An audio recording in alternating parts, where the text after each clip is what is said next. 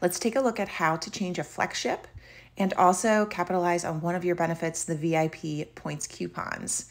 When you go into your back office, across the top, you will see the word flex ship. You can bump your date out to a later date and make sure that you're scheduled for every other month. You know this shampoo lasts forever. We definitely don't even need it every other month. But this is a great reminder because you think about your shampoo when you're naked in the shower. So let's make sure that we're remembering it on when we can be on the computer. So first thing, we've got a flex ship set up. If you want to change what's in your flex ship, you need to add products to your cart first and then remove others. This is Monate's way of protecting you to make sure that you get the free shipping and the free only for you product. So be sure to add to the cart first, and then you can remove products that you don't want afterwards. Up at the top right-hand corner, you can see VIP points. This has a drop-down menu. Scroll to the bottom and grab your oldest coupon first. These coupons are worth $15. You can use one per flex ship order, and they are not usable on a flash sale.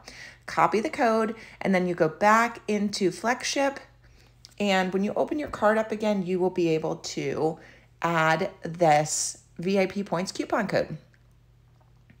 Also, don't forget to choose an only for you product. You can pick your only for you product when you are already in the month that your flex ship is shipping out. I recommend that you schedule your flex ship for, the first week, full week of the month so that you have time to select that only for you product. Each month they change, so it's not something you can pre-plan for. So if you're shopping in August, make your ship date for August 8th. So at the beginning of the month of August, you can go in there and update that only for you product.